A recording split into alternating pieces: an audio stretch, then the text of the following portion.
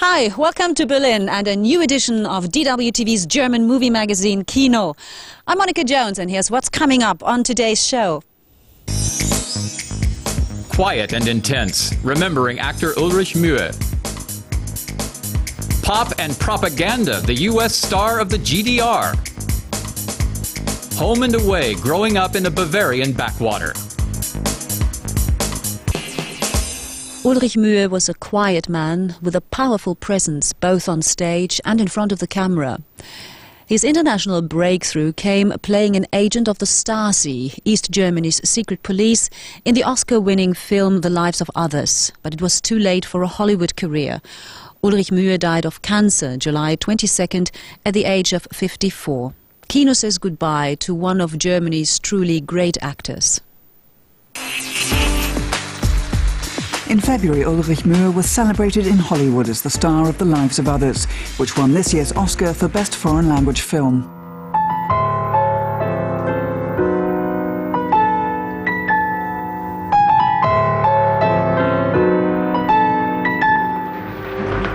Mühe delivered a brilliant performance as a dour and ruthless agent of the East German secret police.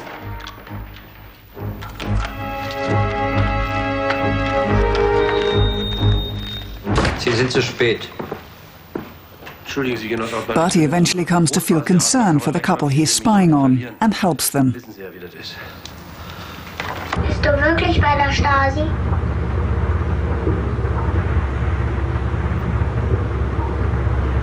Weißt du überhaupt, was das ist?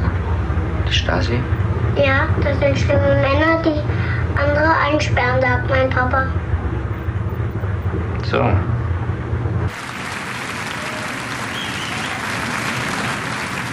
Mühe himself grew up in communist East Germany. In the late 1980s, he helped organize demonstrations against the regime. Every citizen of East Germany has the right under the Constitution to express their opinions freely and publicly.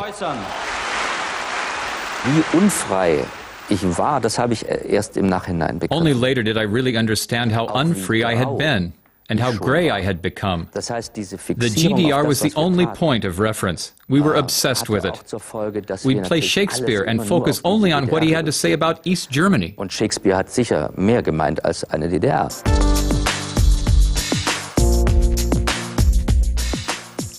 Ulrich Mühe started acting in Leipzig. In 1983, he joined the ensemble of the prestigious Deutsches Theater in what was then East Berlin. He played many major roles there, including Oswald in Ibsen's Ghosts.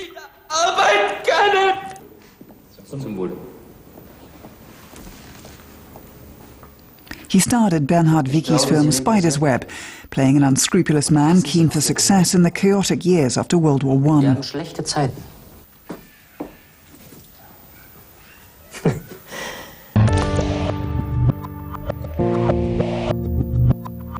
After German unification in 1990, Mühe worked at the Burgtheater in Vienna and at the Schaubühne in Berlin. Sein oder nicht sein? Das ist die Frage! One of his most celebrated roles was Hamlet in Heiner Müller's Hamlet Machine. In every role, Mühe performed with a single-minded intensity. When I do theater, I always approach things as if I can change the world with my performance. That's how I learned theater, and that's how I'll always do it. In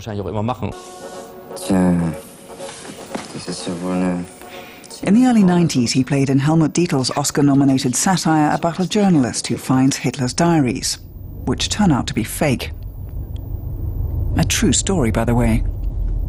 Mühe was equally compelling, playing cold-hearted brutes and sensitive types. He could also be very funny, for example as Hitler's acting coach in Danny Levy's Mein Führer. Ziehen Sie Ihre Uniform aus. Jacke, Hose, Schuhe. Versuchen Sie, aus Ihrer Haltung herauszuwachsen. Sie sind größer als Ihre Haltung. Nicht strecken, bitte. wachsen sie aus ihrem Inneren.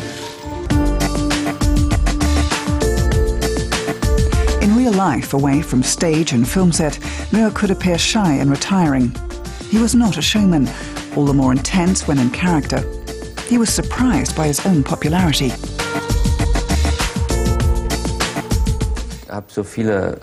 I have such great memories. I had such great encounters with people who came up to me and said how important my acting is for them. I find that hard to understand. Das kann man als Person dann gar nicht oft begreifen. Ulrich Mühe won many awards in recognition of his work. He died just a few months after film lovers around the world first had the opportunity to see the lives of others and came to cherish him. Mühe was a great actor who died at the peak of his success.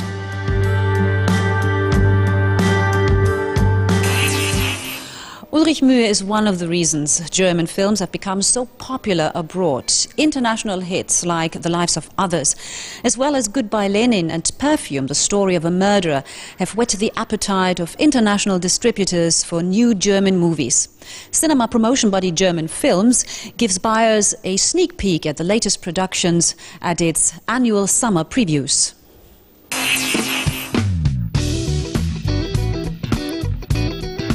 A film premiere in Cologne, attended by more than 50 distributors from 18 countries. They viewed film and TV productions that are, so far, unknown even to German audiences. One of those is Fata Morgana.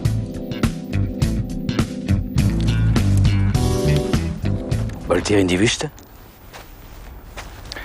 Ja.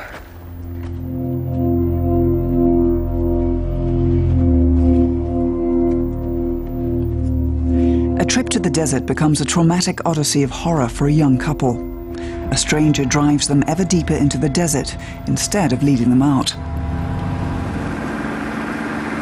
Wohin fährt dieser Idiot? Eine Frage. In welcher Himmelsrichtung liegt die Piste? Nordwesten. Wir fahren aber die ganze Zeit in Richtung Süden. Der Kompass funktioniert nicht im Auto. The film won over distributors thanks to its strong images and unusual story. Successful directorial work like this is no exception in German cinema. The main factor, which is always completely uncontrollable, is that there is a generation of directors that happen to make films with a very broad appeal. And in their slipstream, they take better opportunities for other directors as well. Whether audiences are as enthusiastic about Fata Morgana as the professionals will become clear in 2 weeks when the film is released in Germany. The current state of German cinema was, of course, a hot topic of conversation at the formal opening of the previews. The mood was noticeably positive, and a few people made an effort to explain why German directors are so successful these days.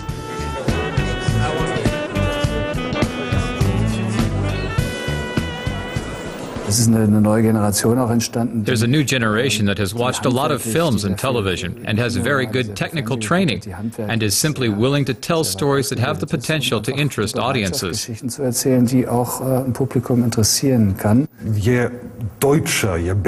The more German, the better, I'd say. The genuine German stories are more successful than what we used to call commercial Euro puddings. What's truly German is what's especially interesting for me, at any rate.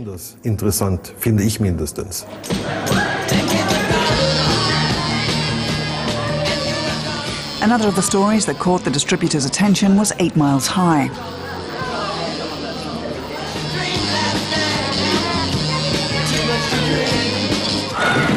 The film has the basic ingredients for success. It's about sex and student riots in the 1960s. However, it was a flop in Germany. One of the global distributors at the German film's previews was Cologne-based The Match Factory.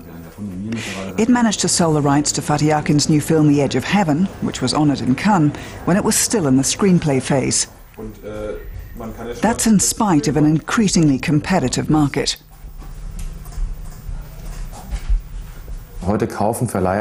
Distributors who 4 years ago bought 30 films a year now buy only 15.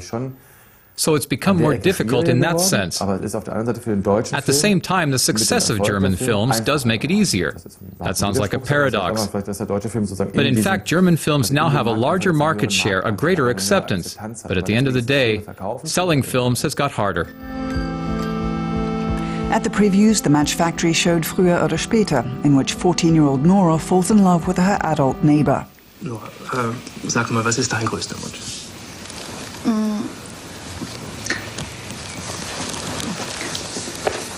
Ich weiß nicht.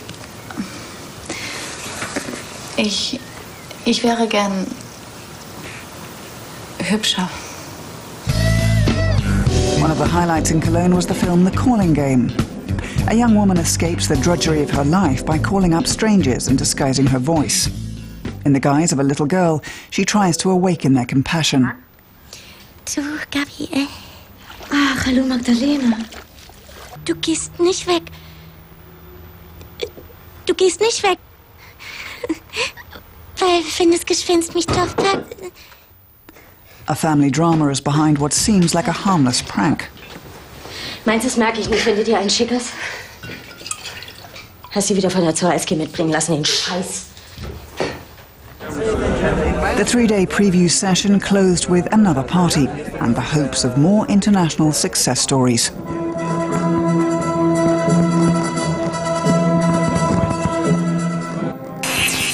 From the lonely German suburbs to Hollywood's Walk of Fame, we've got it all on this month's Shortcuts.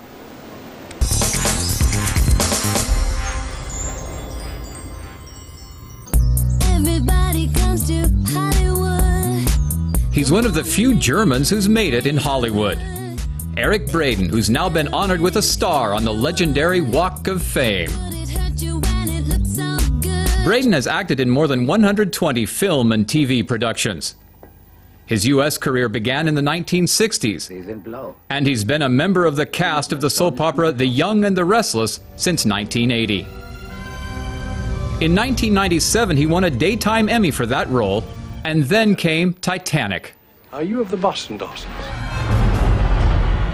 The role as the American millionaire John Jacob Astor was the toughest and most exciting one of Braeden's career. But at a very fit 66 years old, Eric Braeden shows no signs of retiring anytime soon.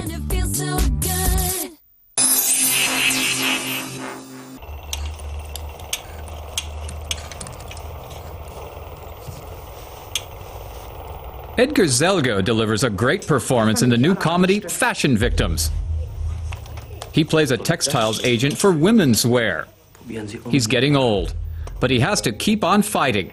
His competitor is young and ruthless. Na, Wolfgang? Du kannst dich doch nicht einfach vor meine Termine mit meinen Kunden setzen. Nein? Warum nicht? Das gibt's doch gar nicht. Weil du da nichts mehr verkaufst. Passt wie angegossen. Wissen Sie was? Ich schenk's Ihnen. Wolfgang's marriage is not much fun either. Wolfgang, lange nicht gesehen. Guck mal, ich hab Fliesen gekauft. Ich auch. In so kleinen Zimmern wirken helle Fliesen eh viel besser. Und wie findest du die?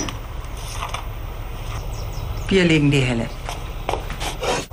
Wolfgang has also lost his driver's license. His son, Karsten, has to drive him around.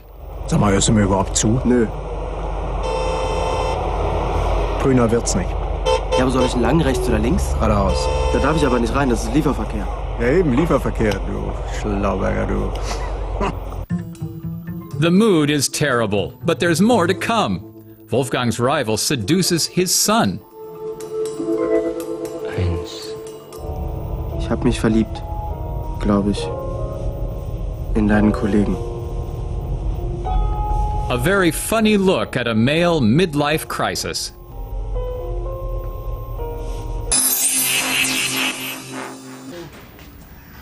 Ja, wie gesagt, Tür ist zu.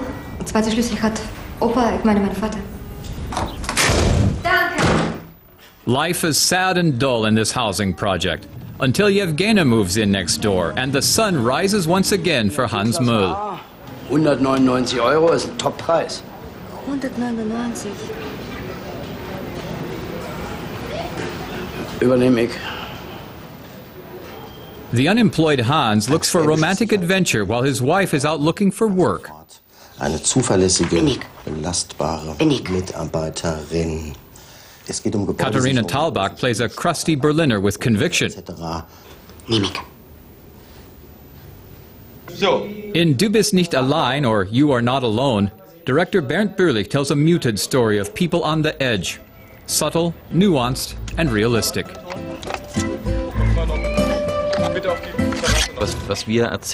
We tell stories about how people refashion their lives, people in their mid or late 40s confronted with a new situation and how they deal with it.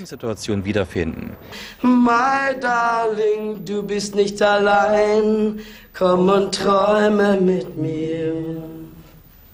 Du bist ein guter Mensch. Julia weiß was, Junge. Menschenskinder, jetzt hör doch auf! It's a convincing film about life's crises and ways to overcome them.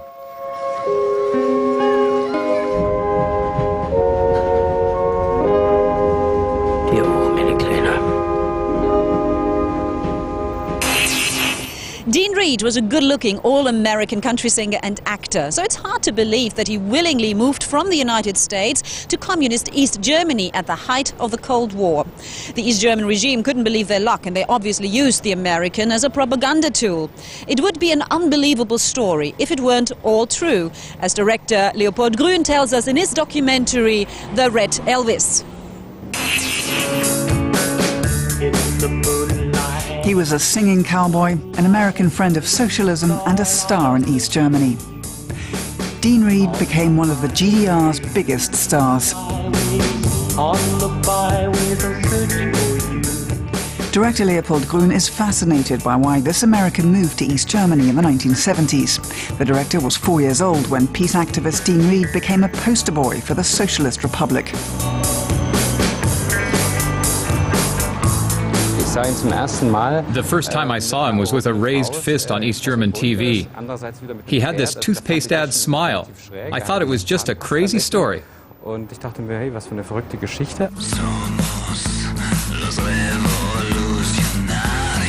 in Colorado, Reed went to South America in the early 1960s, where his budding left-wing sensibilities were further radicalized.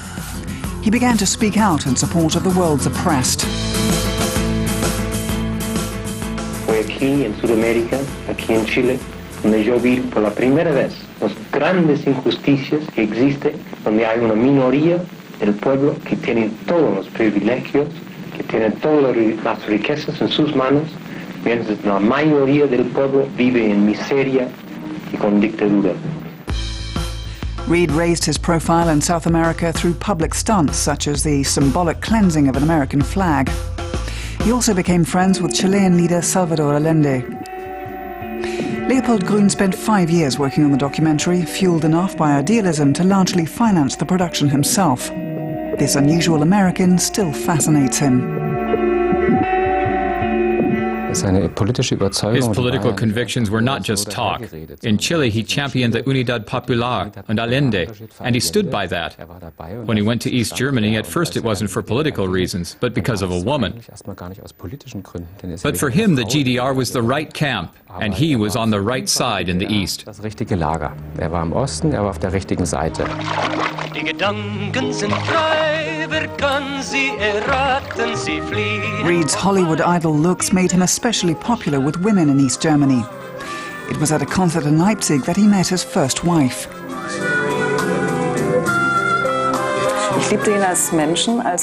I loved him as a person and as a man, in part because of his ideas about a lot of issues. I became quite left-wing through his influence. I started to think differently about the Palestinians and about terrorism. He was a great advocate of the idea that you could achieve a lot through terrorism. The film does not shy away from Reed's pro-violence stance. He met with Yasser Arafat in Lebanon in 1977. He had no problem with allowing his popularity to be exploited for others' agendas. Ich glaube wirklich, dass es viele Wege gibt, revolutionär zu sein. Und die Gitarre mit der Maschinenpistole zu tauschen, ist nicht abwegig. The film reveals Reed's naive faith in a functioning socialism. Durch den Kampf des Volkes und durch die internationale Solidarität Eines Tages, Chile wird frei. Uruguay wird frei. Paraguay wird frei. In meinem Verständnis von Agitation. According to my understanding of agitprop, which isn't a bad thing, we did use him, yes. Haben wir ihn schon eingesetzt, ja. The film shows the tragedy of an idealist who was ultimately disillusioned by reality. Despite his outspoken criticism of US policies, he never turned his back on his home country. I do believe in a type of socialism. Whether it is time in the United States for a type of socialist party or maybe even a social democratic party, I don't know. I would love to go back to Colorado and be senator of Colorado. 6 weeks after that interview was broadcast on US television, Dean Reed was found dead in a lake near his home in East Berlin. There's evidence his death was a suicide. Leopold Grün's film paints a portrait of a tragic hero, a man unable to find his proper place in the world.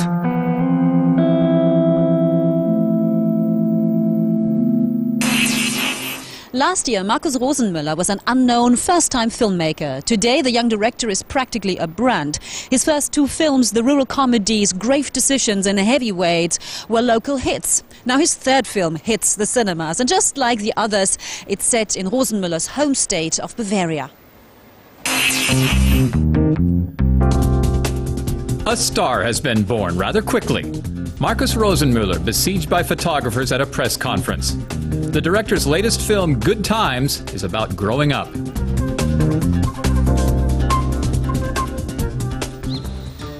For Kathi and Joe, being a teenager hardly feels like the time of their lives.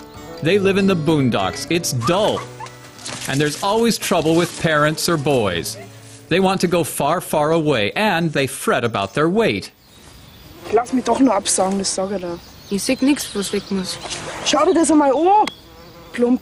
Das sind halt Hüften, die hat man halt. Komm mir vor wie ein Brauereigaul. Kann ich mich klein unterstellen zum Grasen. Solange mein Kühlschrank leer frisst, wird nicht geraucht. The film is about freedom and what it means to have a home. Ich sehe ja dein Kühlschrank immer leer. Bald bin ich in Amerika. Amerika?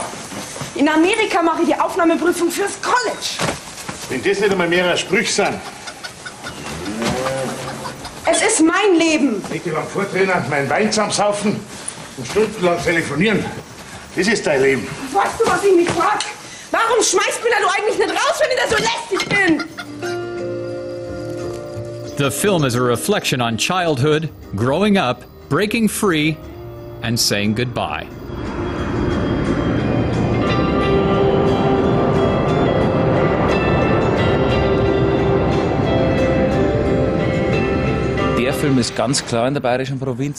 It's set in the Bavarian countryside, and that's clearly one of the themes, life in the country.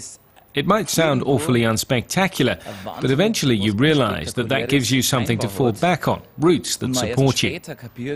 When you look back, years later, you might find it really was the best time of your life. Und man, wie es oft ist, erst später zurückerinnert, das war die beste Zeit. Wie war's noch in der Kaserne? Beschissen, wie immer.